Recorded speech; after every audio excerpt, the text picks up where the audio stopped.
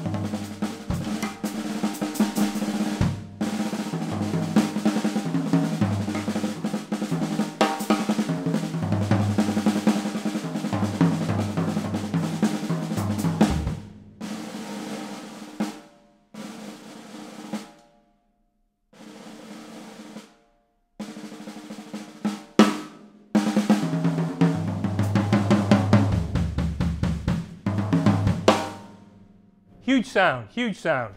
Check them out on the website, maxwelldrums.com, Gretsch Broadkaster 3-ply shells. Thanks.